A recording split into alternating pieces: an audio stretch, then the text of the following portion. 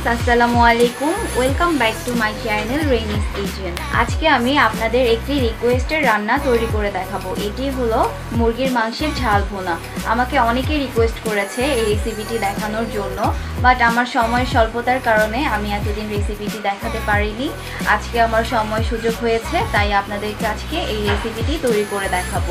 আশা করি আপনাদের কাছে রেসিপিটি ভালো লাগবে। এর জন্য প্রথমে চুলায় আমি একটি কড়াই বসিয়ে নিয়েছি এবং কড়াইতে আমি 1 কাপ পরিমাণ সয়াবিন তেল ঢেলে দিচ্ছি।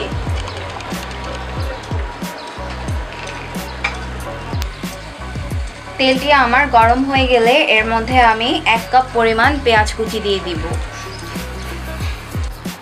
তেলটি আমার গরম হয়ে গিয়েছে, এখন এর মধ্যে আমি 1 কাপ পরিমাণ পেঁয়াজ কুচি নিয়ে নিয়েছি।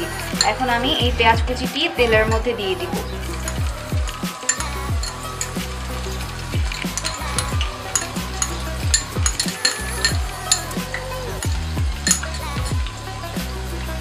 পেঁয়াজটাকে আমার হালকা ব্রাউন করে ভাজতে হবে।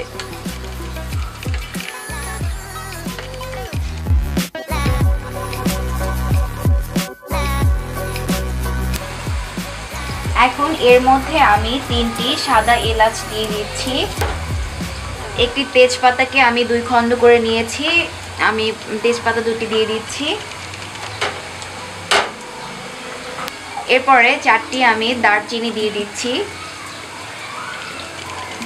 2টি কালো এলাচ দিয়ে দিচ্ছি।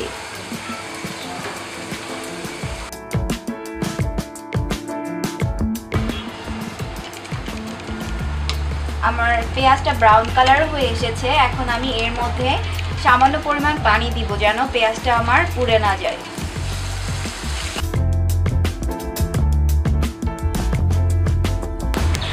এরপরে আমি এর মধ্যে 1 টিস্পুন আদা বাটা দিয়ে দিচ্ছি,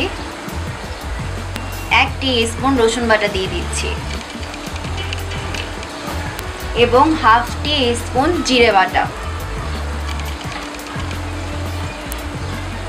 এরপরে মশলাটা এবং পেঁয়াজটা খুব ভালোভাবে নেড়ে দিতে হবে। এরপরে আমি হলুদ গুঁড়ো 1 টিস্পুন দিয়ে দিচ্ছি, লাল মরিচের গুঁড়ো আমি 2 টিস্পুন ইউজ করব।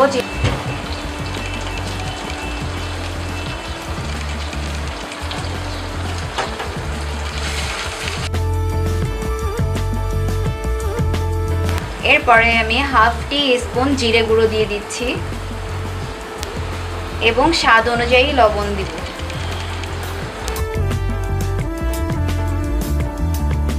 আমি কড়াইতে ঢাকনাটা দিয়ে দিলাম। এখন 5 মিনিটের জন্য মশলাটাকে ভালো করে কষিয়ে নিতে হবে।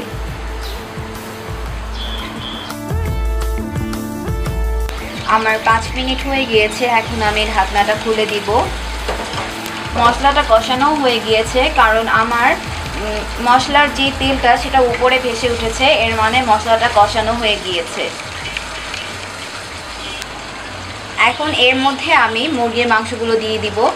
আমি এখানে 1 কেজি পরিমাণ মুরগির মাংস নিয়েছি। মুরগির মাংসটাকে কেটে ভালো করে ধুয়ে দেন আমি পানিটাকে ঝরা দিয়ে নিয়েছি। এখন আমি মুরগির মাংসটা মশলার মধ্যে দিয়ে দিব। এখন আবারও মুরগির মাংসটাকে মশলাটার সাথে প্রায় 5 মিনিটের মতো কষিয়ে নিতে হবে।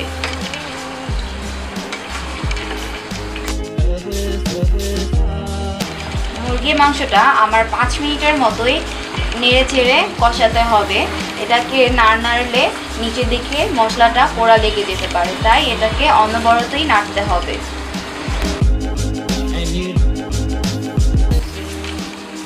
ভিউয়ার্স, আমার 5 মিনিটের মতো মাংসটা কষানো হয়ে গিয়েছে। আপনারা দেখতে পাচ্ছেন আমার তেলটা উপরে উঠে গেছে, এর মানে আমার মুরগির মাংসটাও কষানো হয়ে গিয়েছে। এখন আমি এর মধ্যে 2 কাপ পরিমাণ পানি দিব।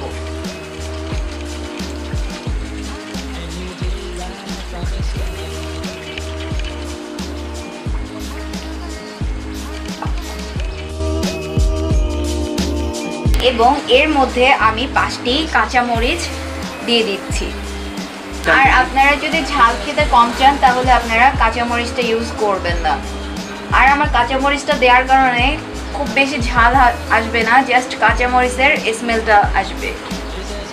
তো ভিউয়ার্স, আমি এখন কড়াইতে ঢাকনাটি দিয়ে দিব। এখন এটিকে আমি 10 থেকে 15 মিনিটের জন্য রান্না করব। আমার 10 মিনিট হয়ে গিয়েছে, আমি ঢাকনাটি খুলে দিলাম। আমার মুরগির মাংসটা হয়ে গিয়েছে অলরেডি। আমি এখন এর মধ্যে 1/3 টিস্পুন জিরে গুঁড়ো দিয়ে দিচ্ছি। আমি এর আগে 1/2 টিস্পুন জিরে গুঁড়ো ইউজ করেছি, বাট আমি এখন ইউজ করলাম এই কারণেই যে নামানোর আগে যদি আমি একটু জিরে গুঁড়ো ইউজ করি তাহলে মুরগির মাংসের ফ্লেভারটা অন্যরকম আসে, তাই আমি জিরে গুঁড়োটা ইউজ করলাম। এখন একটু নেড়ে চেড়ে দিতে হবে। আমার মুরগি মাংসের ঝাল ভুনা হয়ে গিয়েছে, আমি এখন চুলাটা অফ করে দিব। তৈরি হয়ে গেল আমাদের মুরগির মাংসের ঝাল ভুনা। অনেকে রিকোয়েস্ট করেছিল, বাট সময়ের অভাবে আমি দেখাতে পারিনি, তাই আজকে সময় করে আপনাদেরকে এই রেসিপিটি দেখিয়ে দিলাম। আশা করি আপনাদের কাছে রেসিপিটি ভালো লেগেছে।